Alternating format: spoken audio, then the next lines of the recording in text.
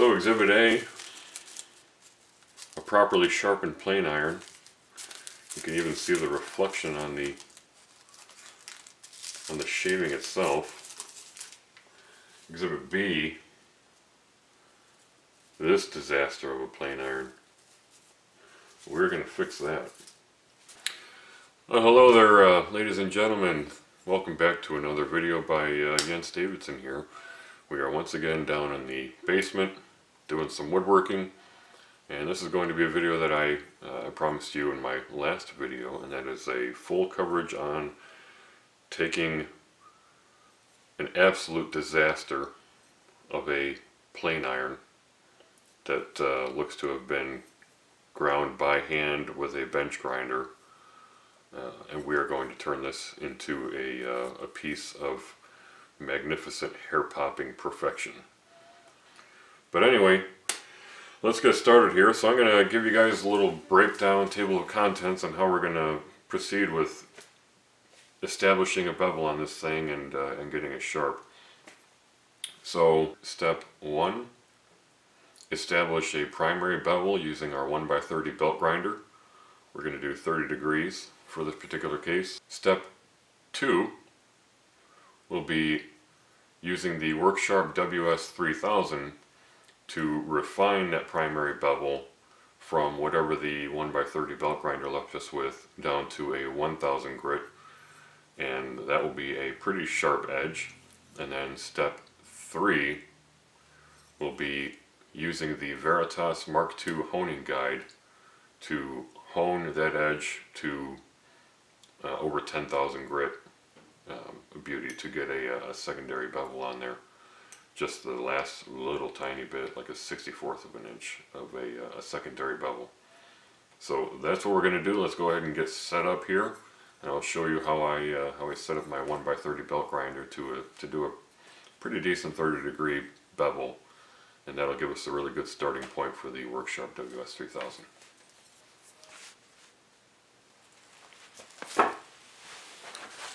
Okay, so here we are with a simple angle gauge. This is an old antique. This is my father's or grandfather's, I don't even know. We are going to use this along with the cheap, simple aluminum framer square, speed square, and we're going to figure out our 30 degree bevel. So in case you don't know how to use one of these framer squares, they're actually super cool. To give you a bevel here, bring you in a little bit. That's probably more helpful. Alright, so marks here as a pivot point, and that's this corner. And you pay attention to the number scale here as we pivot this, using this as an example. That's a 20 degree bevel, referencing here. So that's 20 degrees off of 90 degrees. So that's either 20 degrees or 70 degrees, whether you're going off of normal or off of the 90 degrees. We want 30.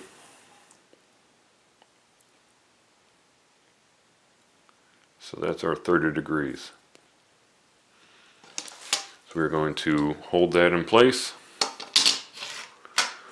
Grab our angle gauge here, referencing this up against the same bench that we're setting up our square here, and we'll go ahead and lock this in, holding everything nice and tight, carefully turning that in to make sure it's snug and make sure we don't botch it. We'll double check our work by spotting down there to see 30 degrees, carefully bring this up, and that looks perfect. Alrighty, so now we are going to cruise over to the 1x30 belt grinder and get that thing set up. So I set this up on these stacks of blocks. This is, the plane iron is set just a hair back from this surface. This is what's going to be riding alongside the tool rest here.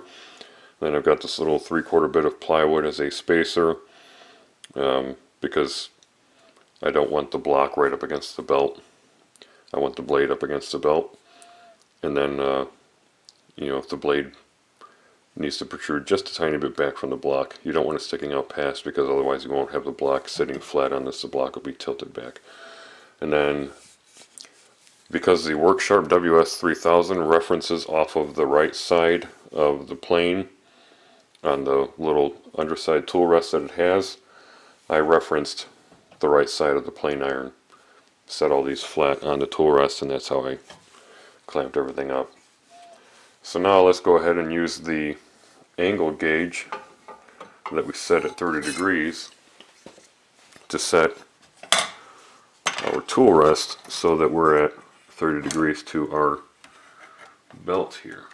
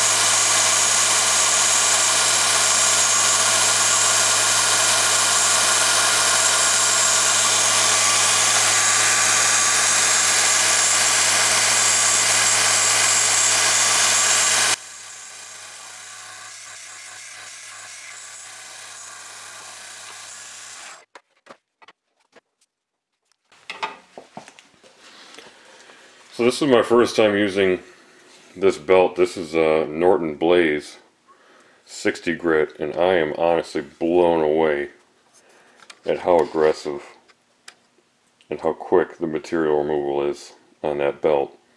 All those nicks are gone. It's a nice clean bevel. That belt is unbelievable. Initially we were not square. We are now. It's now very nicely square. And what's immediately obvious, once I sort of roughly established the bevel, I don't know if you guys can make this out on camera or not, but right above my pinky, trying to get it in the reflection, it's hard for me to see on the viewfinder, there is a very clear demarcation line. And what that tells me is that we are still within the high carbon blade steel. So the top of this is softer steel, the bottom is high carbon steel. So we still have some life left on this. And I saw this exact same feature when I sharpened the original plane iron to the number 5 that we restored. I saw the exact same feature. So that's awesome. So what I'm going to do now is bring that belt, take that out, and replace it with a much finer belt, and then we'll get this to a grit that's more welcoming to the Worksharp. I don't want to start doing my Worksharp sharpening with a 60 grit scratch pattern, is basically what I'm trying to say.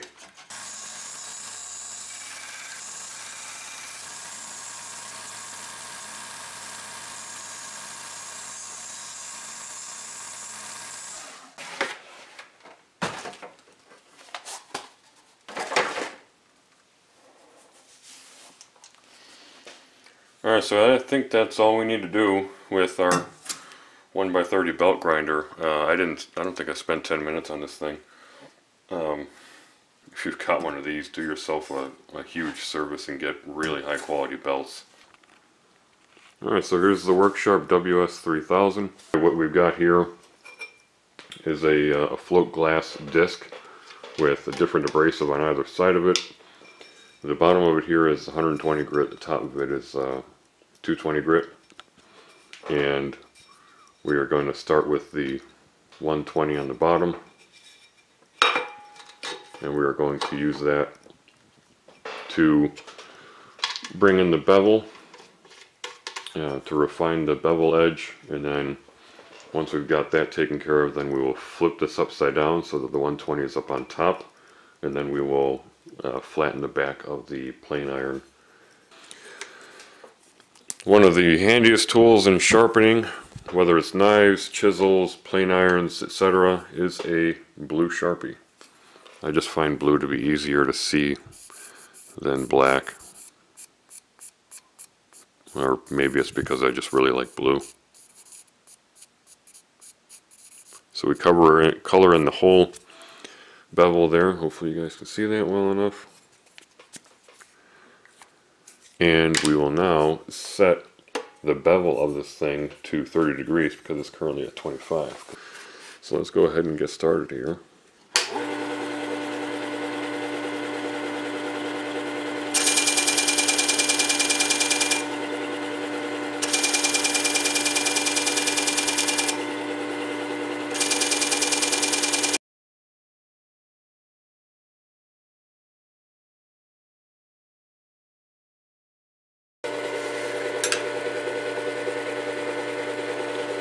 So you should be able to see it now. Yeah, definitely, I can see it in the viewfinder. So I'd mentioned previously that there was a clear distinction line that sort of differentiates the high carbon blade steel, tool steel, from the mild steel. And we're using the exact same abrasive grit on this entire bevel, but you can see the scratch lines are much coarser above that line, and it's much finer, you know, sort of scratch pattern below it, and that's because there's a much finer grain pattern in that tool steel on the bottom than the mild steel on top.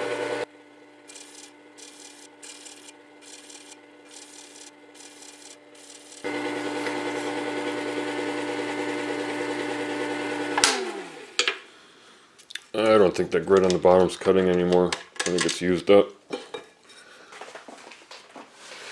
Now we will make quick work of this plane iron now that we've got a sharp abrasive on here, because that makes a massive difference. And here we go.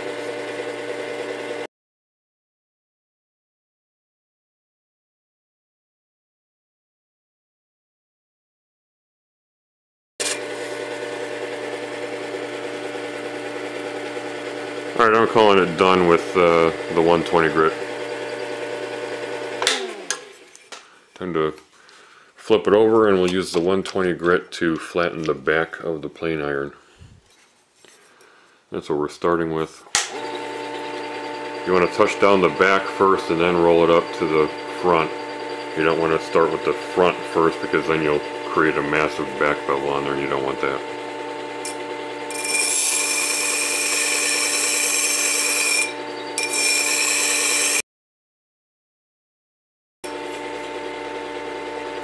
Massive difference already. That's about a third the size that it was just a second ago. So I'm going to go ahead and save you guys some monotonous video watching here, therapeutic as it may be on my end. I spent quite a bit of time getting the back of this plane iron flat. It's a very important step in the process.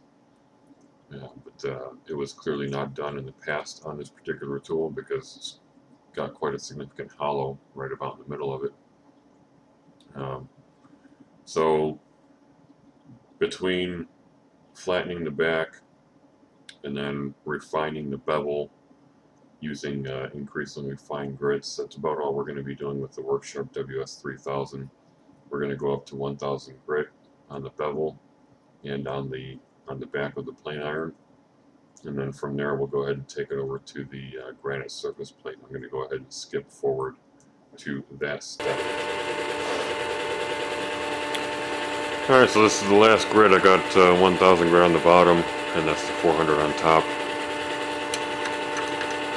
I got it freshly sharpied, as you can see.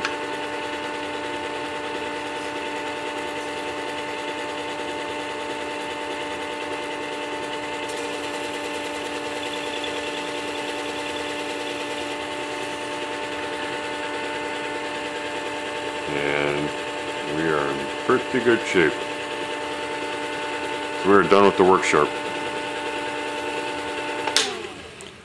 The back is as flat as I'm going to get it. That's a pretty deep pitting right there. I can feel it with my fingernail. So I'm not sure how well that's going to work out in probably 5 years when I bring it down to that point, but for now I think we're in good shape. So it's time to move on to the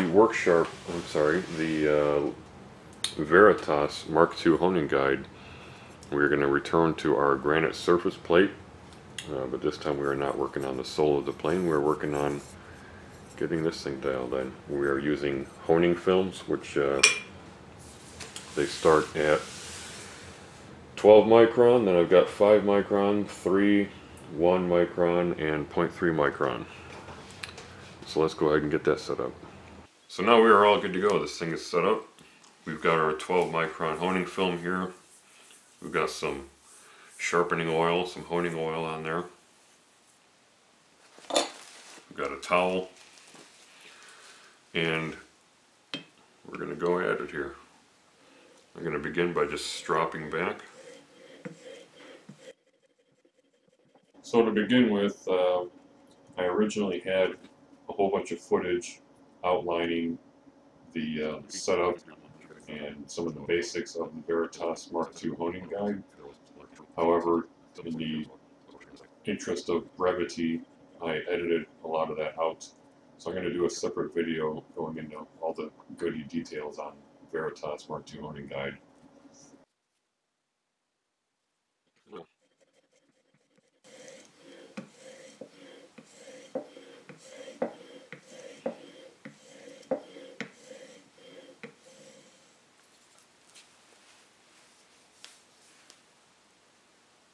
Alright, good. So we're done with 12 micron.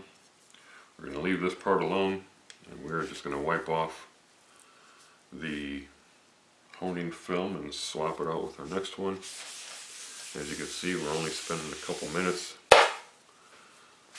at each grit. This goes really quickly.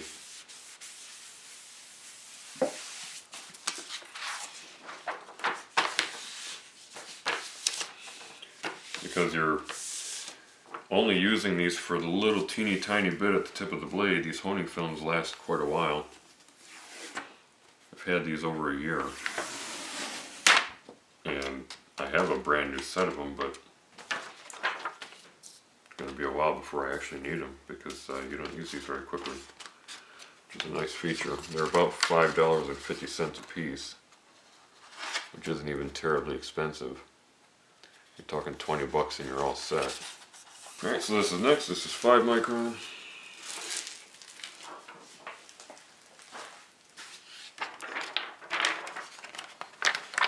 Leave it kind of bent like that so that you don't get air in the middle. Let it float out, and then I have something that's really helpful, and you guys have seen this before. I use this for laying out the ink when I was doing the scraping of the bottom.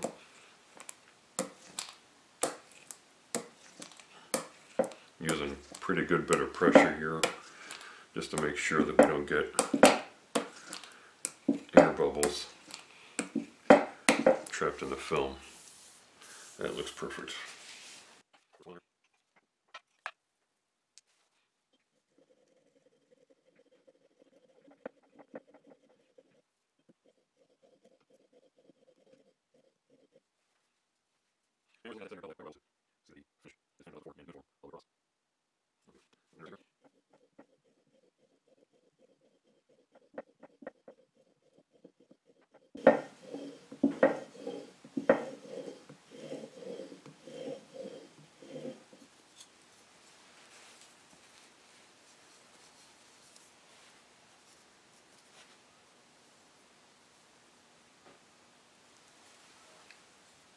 Yeah, we're good with that.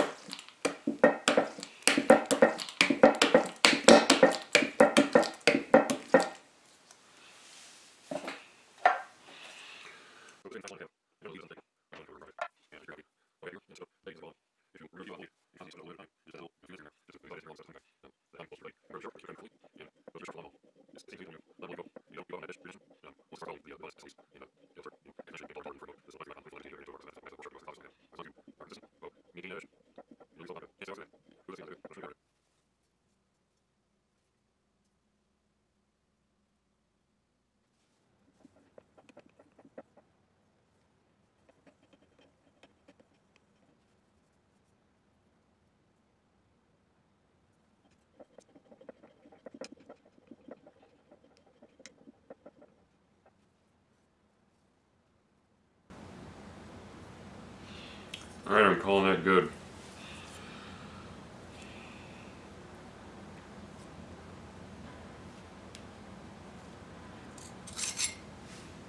So here's our leather honing belt. So fire this bad boy in here.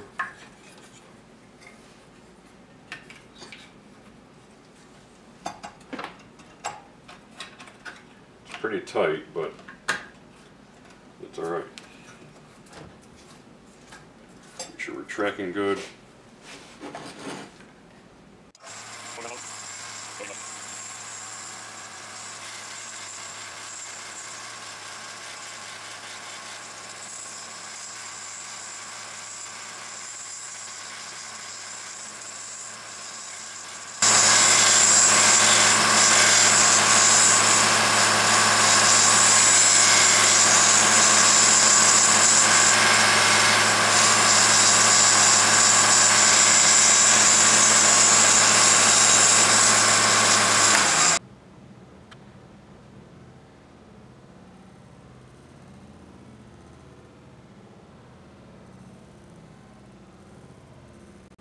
So, yeah, you saw me cleaning this thing up on the leather strop with the white polishing compound, and that was where we left off, and that's what you ended up with. You can see the reflection there. Very, very, very happy with how that turned out. It's better.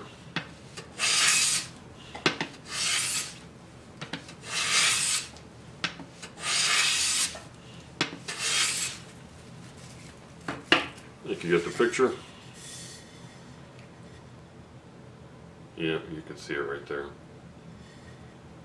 That is a gorgeous finish ready remnant of this beautiful plane iron. This thing's awfully short, but there's still life in it because there's still tool steel left in that blade. I think you get the idea. We were successful in turning this haggard train wreck of a plane iron into a masterpiece, frankly. And I'm very proud of how it turned out, and it did not take very long, thanks to using the 1x30 belt grinder with that amazing Norton Blaze 60 grit belt. One thing I would like to add is that the Worksharp WS3000 is not entirely necessary.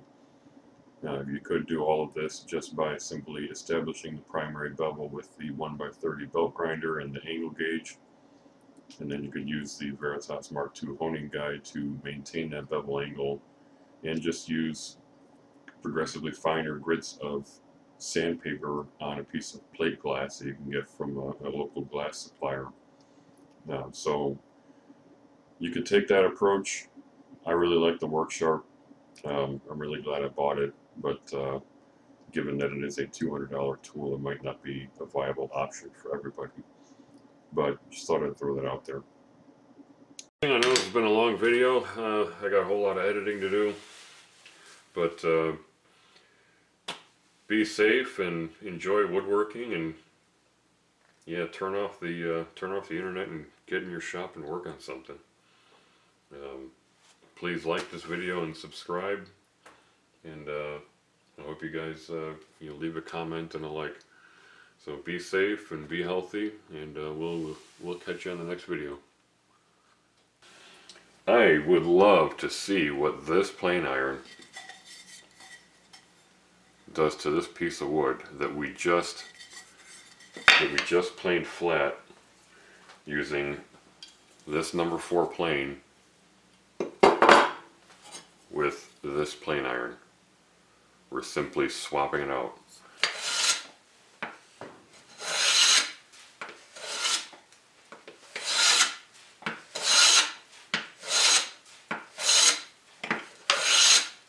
Look at those shavings. Looks like Goldilocks' hair. And this is what you're supposed to be seeing. That's actually somewhat cool. I mean, that would be phenomenal for making fire starters with paraffin wax and and old egg cartons. I should try that. That's probably a good idea.